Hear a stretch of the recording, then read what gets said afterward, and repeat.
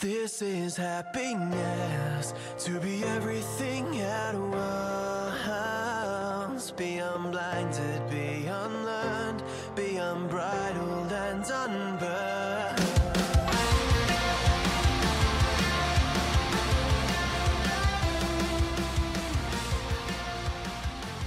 Hey everyone, welcome back to a brand new episode of Mood Prep. My name is Dave Nixon.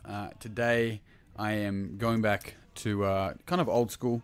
I'm going to pull apart a quote and give you my thoughts on it. Actually I just shared it on the old Instagram, hashtag Fitspo. I didn't hashtag Fitspo. But you get the point. So the quote is by a guy called Carl Jung. Now Carl Jung is spelled Carl Jung, Swiss psychologist. He was actually a student of Freud. So Sigmund Freud, being probably the original depth psychologist that's really well known, and he was both loved and hated at the same time. So Jung was one of his students, and they worked together a lot, and then they kind of split over a couple of different ideas around the psyche. So depth psychology is really basically in reference to in Jung's works, the collective unconscious, but the things that are happening in the unconscious, the things that are going on deeper than we see for face value. So compared to things like behavioral psychologists, where they pay more attention to behavior, or cognitive psychologists, it's all a little bit differently. And these guys are both, thought of as geniuses, but also thought of as wacky by some people as well. Either way, so his quote, which I shared, which I do quite like, is, "No tree can grow to heaven unless its roots reach down to hell."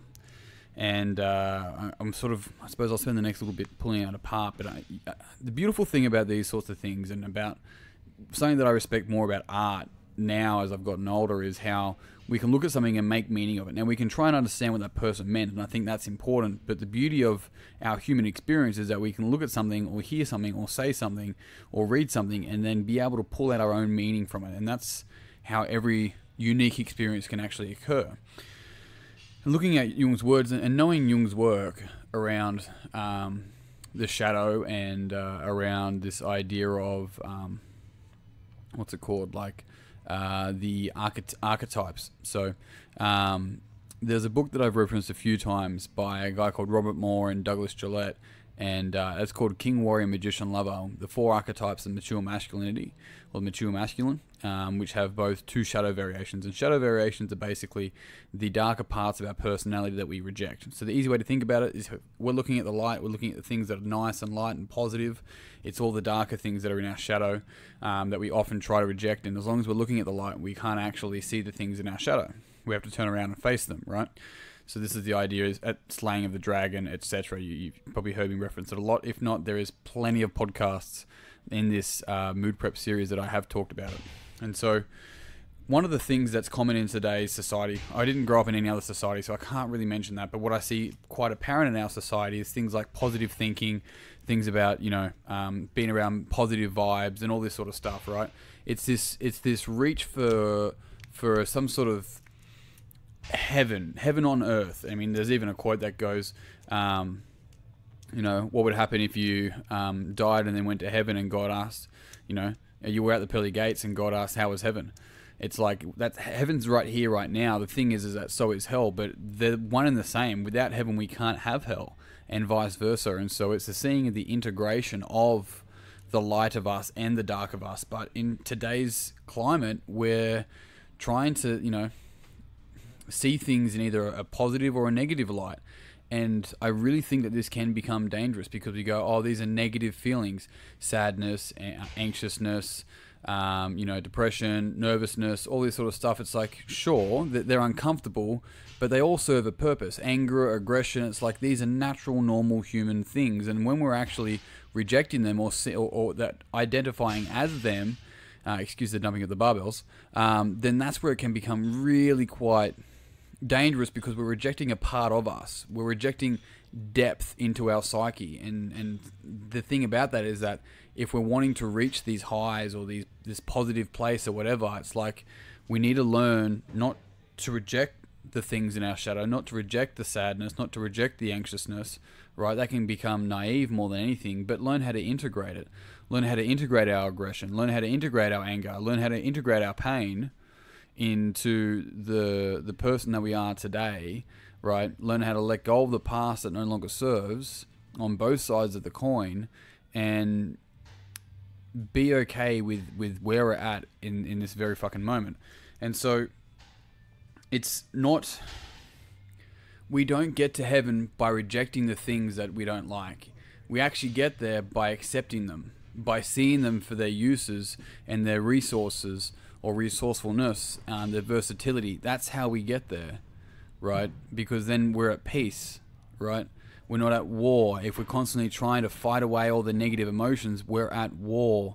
It's when we accept them, we can become at peace. We don't see them as negative anymore. We see them as a part of the human experience that is necessary for us to exist.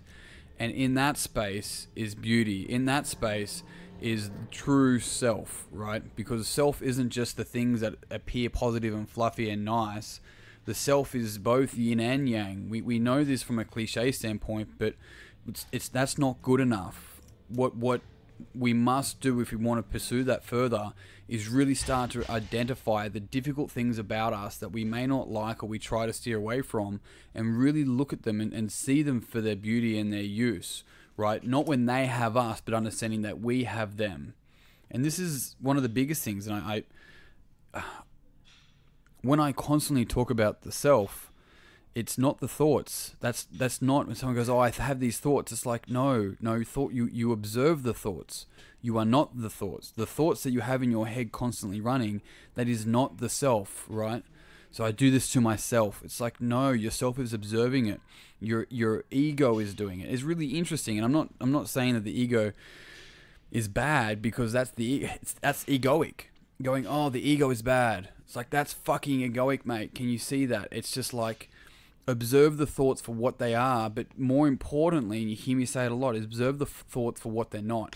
See, there's a lot of things going on. There's the awareness of the thoughts, right? And what you are, the self, is the awareness of the thoughts. And that can only ever be silence. It's an observer. That is the self. That is true essence. Not this egoic thought of positive thinking. It's the same fucking coin as the negative thinking, right? And so this is where we can actually sit back, observe, and then choose which thoughts we deem to be true, that we want to be true. We can hold on to them and learn how to really repeat them, and then that's how we can change the rules for our frames, for our game, and that's how we change our life. By truly stepping back and seeing that we are observing the observing of the thoughts. And then that's where we have true power. But until we do that, until we really continue to practice and practice and practice and observe and observe and observe, it's not just a one thing, then we're always going to be had by our thoughts. And if that's the case, then we're never going to be truly able to move forward and build onto what's really important to us long term. And so as long as we're out there trying to give out positive vibes, it's like, don't worry about that. Don't worry about what you're attracting. Fuck that shit. Pay attention to what's true for you in this very moment, and you'll project exactly what needs to be projected. Team, on that, I'm out. Thank you very much for tuning in. If you found this podcast beneficial, it'll mean the world to me if you would pass it on to someone else that you think would also find it beneficial. I apologize for the dumping of the barbells in the background. If you haven't already, jump on Facebook, search Mood Prep Online, join the group. Otherwise, team, that's it. I'm out. Until tomorrow, peace and pizza. Kick today in the dick. Slay the dragon. I'll see you soon. To be everything at once, be unblinded, be unlearned, be unbridled and unburned.